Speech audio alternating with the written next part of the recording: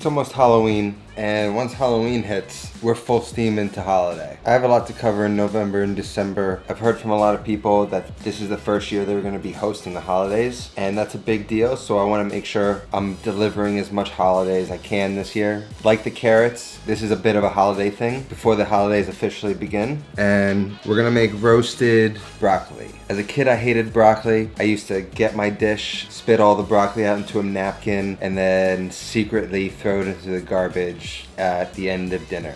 I hated it, and the older I got and the more into cooking I got, I realized that roasting everything makes it better. 85% of the time when I'm making vegetables, I'm throwing them in the oven and trying to roast them. So what we're gonna do today is show you first how to just simply roast broccoli properly. Best when it's charred, roasted on a high heat. We're gonna roast around 450 degrees again. You can even roast it higher if you want, just be careful and keep an eye on it. I'm actually gonna roast the broccoli with shallots as well. That's an optional addition. Again, you can just roast the broccoli if you want. Once it's roasted, I'm gonna throw in some pine nuts, some grated Parmesan cheese straight onto the broccoli and the sheet tray, a little lemon zest, some sliced chili. All the stuff that we're gonna put on top is optional. It's more of a holiday, bright and special kind of presentation. But again, I wanna stress, this is a roasted broccoli video. I'm using broccolini today, which is more expensive than regular broccoli. It's, I guess, a baby broccoli. I think it's just a variation of broccoli. It looks like broccoli rabe, but tastes more like broccoli.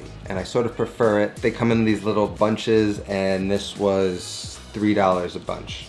So yes, it's expensive, but basically one of these feeds a person. So, you know, you just get a bunch of them, you suck it up. It's the holidays, which is the time I like to splurge. So I'm gonna use this. You can also use regular broccoli. This will work for that as well. So that's it. We're gonna get the broccoli prepared. We're gonna cut the shallots in a specific way so that they roast properly. Slice up some of the chili, and then we should be ready to go. All of this stem is edible. It's just a little dried out at the end. So what I just wanna do is kinda just trim them a little bit. Try and get them the same size. Large sheet tray. Larger sheet tray is always better. The more surface area you have, the better you can brown whatever vegetable you're cooking. Pick up any loose leaves that you find. They're gonna burn, so just get them out of there.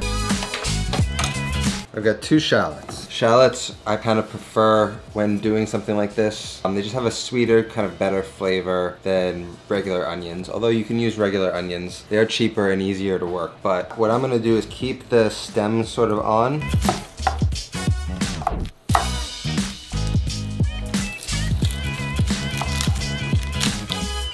So I've got them whole, I've got the root still attached, so it's just trimmed down and cleaned. I'm just going to cut thin slices, making sure I'm still along the root.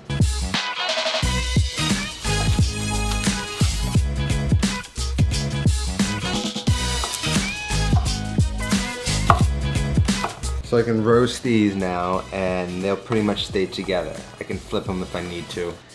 Now obviously if you're cooking for more people, you want to scale this up. Again, there's no recipe, you'll just want to add more of everything. You want to just make sure that you don't overcrowd the pans, and it's better to use 2 pans than 1. And if you are making this for the holidays, this is something I would suggest prepping ahead of time and then cooking right before service. These don't really heat up well, so this is like one of the last minute things you would do on a holiday. Now all we're going to do is olive oil, salt, and then pepper.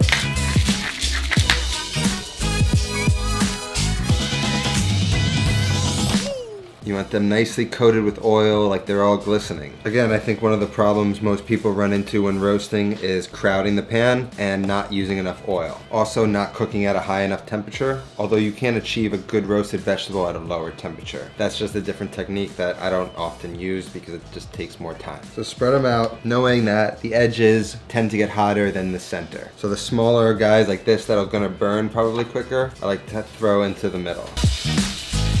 I've got an oven preheated at 450 degrees. I'm gonna throw these in there. I'm gonna cook them for 10 minutes. Wait till I hear like some sizzling and to see if they get a little color. And once they get color on one side and browned and charred, which I'll show you, then you just want to kind of flip it and create that same texture and look on the other side. I'm not going to tell you to cook it for 20 minutes or 40 minutes. I'm going to tell you to use your eyeballs and your senses to tell yourself when it's done. And again, the hardest thing is going to be to determine how long to cook them and making sure you get a nice char and not getting a nice burn. That's the biggest difference in roasting vegetables with high heat. The perfection lies in like charring it almost till it burns, but making sure they don't.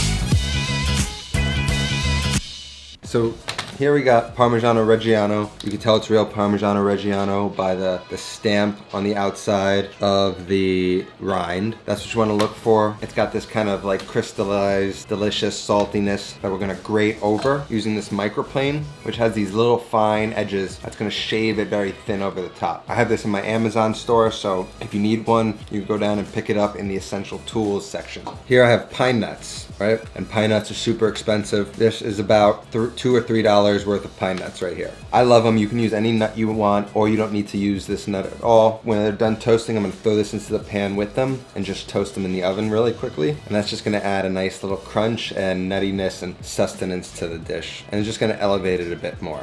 I'm gonna use the microplane again for zesting lemon zest on top of the broccoli when it's done. And I've got some chilies that I'm just gonna slice up really thin and use that as some garnish on top. It's gonna add a little heat, a little more flavor. It's just gonna make it pretty delicious. So we're gonna chop this guy up.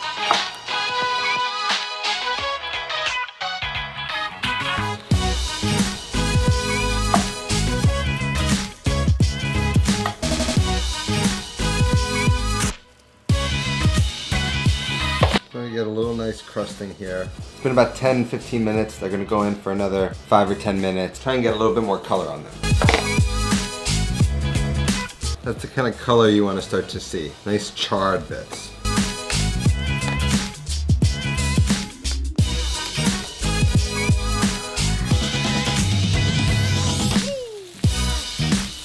Alright, so we're getting some good color on them now. I'm just gonna take a couple sprinkles of the pine nuts.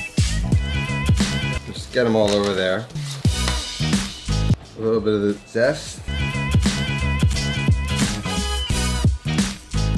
Parmesan, and like, you can be a little crazy with it. Even get it on the parts where it's just the pan. The idea is it's all gonna melt and crisp up together and create this sort of cheesy glob of roasted broccoli. That's gonna be really delicious. So don't be scared to get it all over the place in the pan.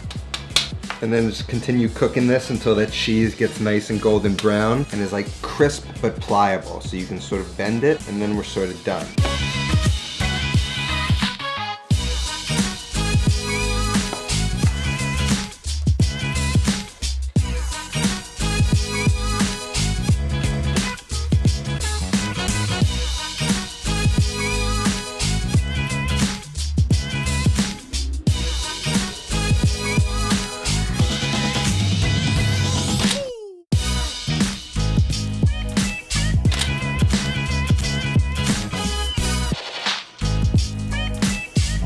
They still have some like structure to it. They're not completely overcooked. You know, they're holding up, so there's bite to it, but it's also nice and roasted. And the onions are delicious. I love it now.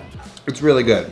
I know if you cook it right, anybody will love it. It's not even November, and we've got roasted carrots and roasted broccoli, 2 options for sides during the holidays, and we haven't even gotten started. Tune in next episode where I carve a pumpkin.